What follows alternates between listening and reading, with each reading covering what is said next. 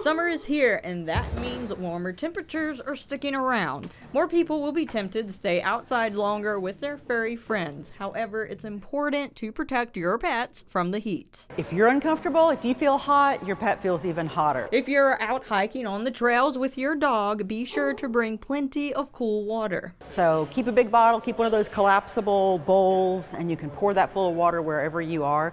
Dogs will not drink hot water, no matter what, no matter how thirsty they are. According to Linda DeBerry with the Best Friends Pet Resource Center, there are signs of heat exhaustion in pets you can look for. What you'll see is they might get a little bit lethargic. They'll be panting really hard. They might have a bright red tongue, bright red ears maybe too, but really around the tongue.